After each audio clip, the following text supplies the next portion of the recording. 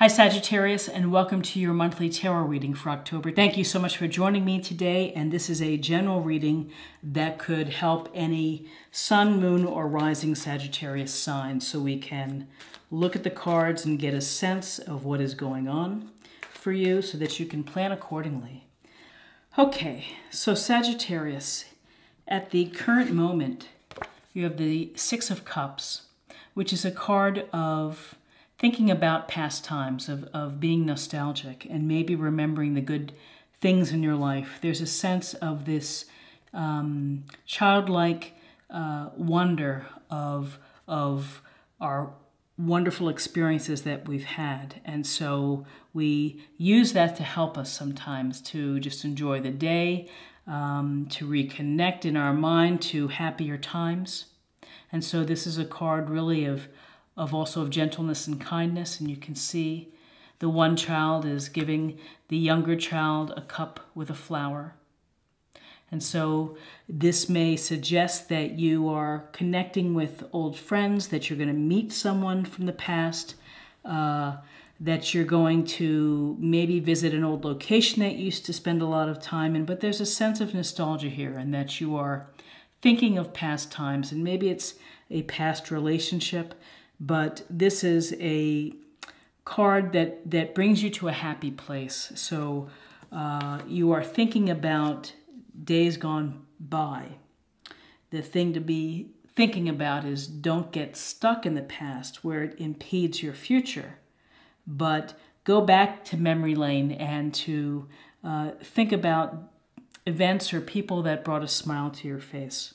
What is crossing you is the Nine of Swords. And as you can tell, the person here in bed is cupping his face. And this is a card of anxiety and of stress and of unable to sleep at night. So something is causing you concern, and you are worried about a matter within your life. And so, you know, you're going to have to find ways to be able to alleviate or to address this, because this can lead to poor health, and it can lead to sadness or depression if not handled accordingly. So there's something that is keeping you awake at night that is upsetting to you.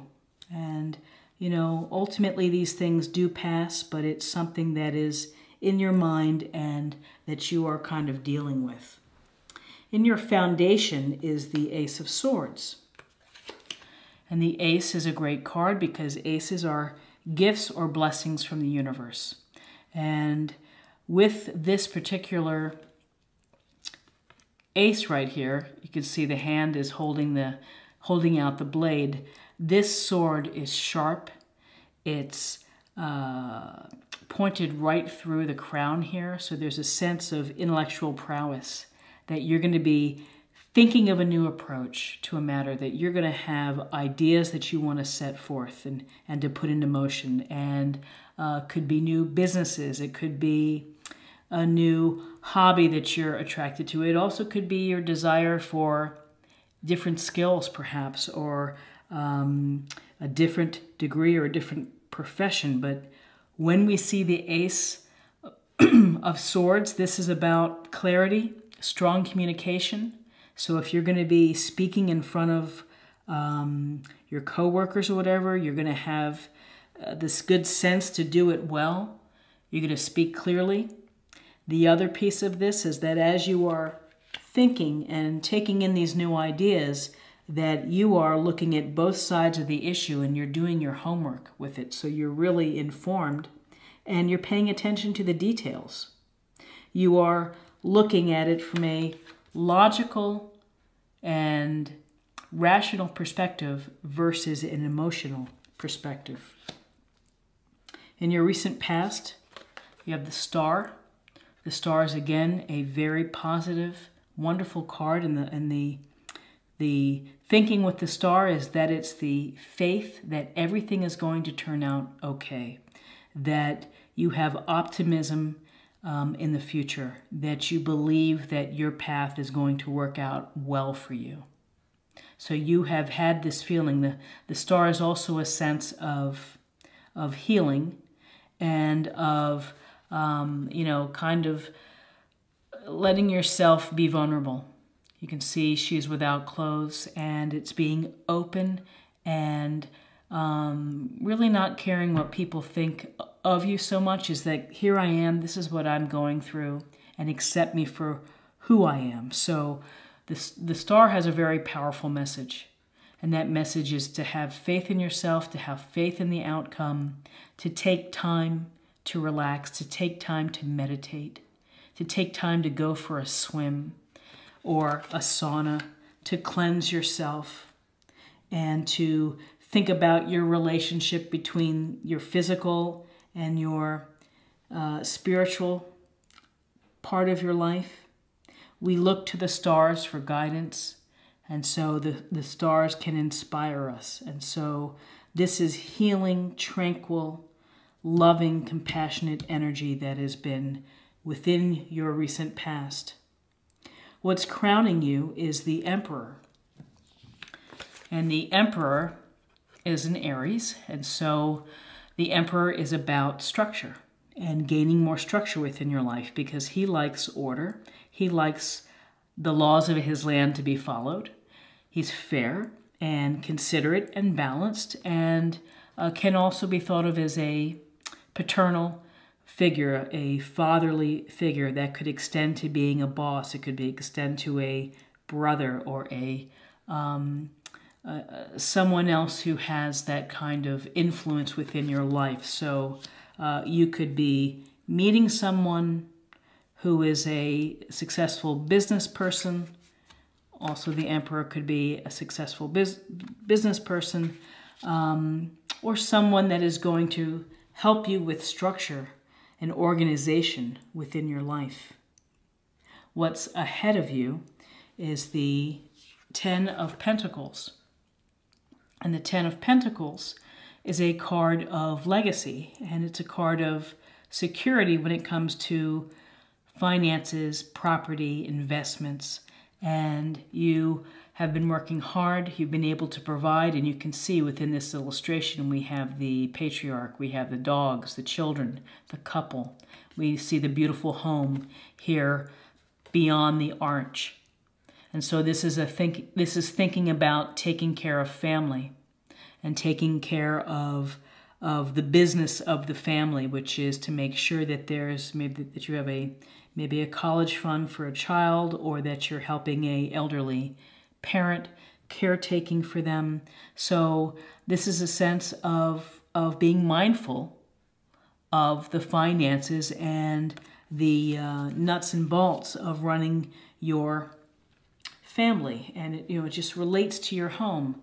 This could also suggest that maybe you're doing some home improvements. You're doing things to beautify your home, because all these pentacles is, there's abundance, and you're enjoying the abundance of your life and the beauty perhaps of your home. Where you are right now is the Six of Wands, and we see our guy here riding in on the horse with his wand and the wreath, and he's also wearing a wreath, and people are looking and watching him and recognizing him for being successful. And in the minor arcana, this is really a sense of a victory card, and that whatever goals you're hoping for, whatever desires that you're trying to reach, you will reach that. You will make those goals, because this is a card of success. And whether this translates to a promotion, to a bonus, to a travel opportunity, and increased responsibility within your career, this is the recognition that that you're earning it. People in the background are watching you because they're seeing how well you do and they want to be like you, and you're inspiring others with the Six of Wands. So this Six of Wands suggests victory and successfully reaching your goals, or at least getting closer to them within October. In your environment, you have the potential, strong potential, for a very deep and long-term successful relationship romantic, maybe it's platonic, maybe it's a dear friend, connected bond that's really deep. But this is a significant relationship where there's love and passion and there's understanding. And it's really the two different people coming together and this strong union. So you have the potential within your environment for this relationship to flourish.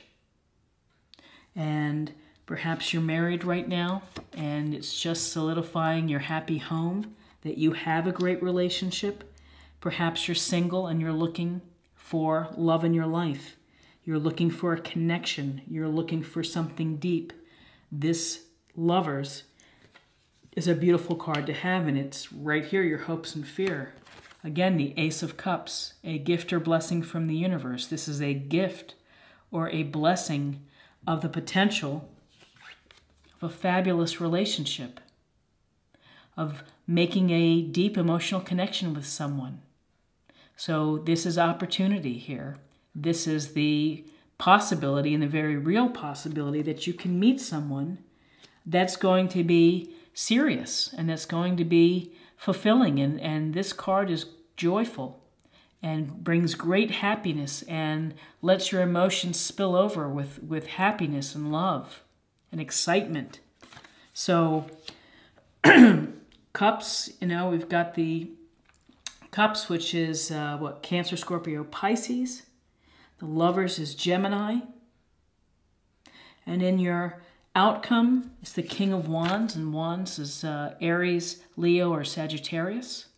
And so it could be a relationship with someone who is charming, active, a go-getter, someone who is very good in business, and someone who is maybe travels quite a bit, but someone who is really willing to be someone on the move, someone who is doing, in the process of doing, always doing something. So this, in the outcome, the potential of meeting someone, maybe that's in your heart what you want, is you want some activity, and maybe that could be hiking or traveling the world or starting new businesses. But there's, with the King of Wands, he's a master. He's also fired up about what he does. He has that enthusiasm. He has that passion. But really, whatever you're worried about, you're going to be able to put that aside because you have some wonderful cards in your spread. And you have the Ace of Swords, of using your mind and your rational thinking and your intellectual approach to matters to help you. You have the belief that everything is going to be, it's going to work out in your favor. This is a card of optimism. The Star is a card of optimism. So you are optimistic about what's going to be occurring. You also have maybe you're getting good advice from the Emperor, someone that you trust, who is fair and reasonable. And home seems to be going well and is abundant, and you're enjoying that abundance, and you're looking out for the family. You have success coming to you. You have the potential of a deep relationship coming to you, and you have the blessing from the universe saying, here's an emotional experience, keep your eyes open, look for it, and it's going to come for you. It's going to come looking for you. If you're in a relationship, it could suggest that you're going to be having, maybe it's going to be just much more serious than you thought and long-standing, but it's, there's happiness here. And in your outcome, again, King of Wands, Aries, Leo, Sagittarius, perhaps it's someone that you're attracted to who is very much active, on the move, athletic, charming, and a good speaker, good motivational speaker, all kind of good things with the King of Wands. So let's look a little deeper with the love, and I'm going to pull a love oracle card here.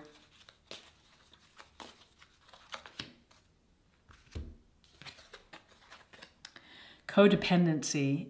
Addictions are affecting your romantic life.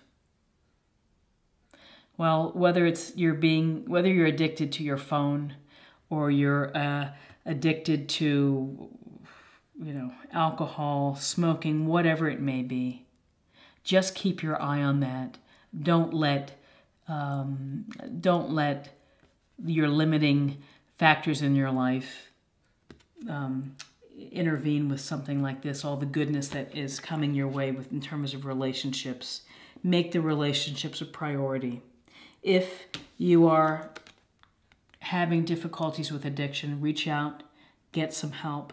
If you are addicted to the phone and to technology and to always being on the internet, put it away for an hour a day. Read a book, go for a walk, and just try to do a little bit to lessen the impact on your life. And then finally, let's just get a theme for you, Sagittarius, for October.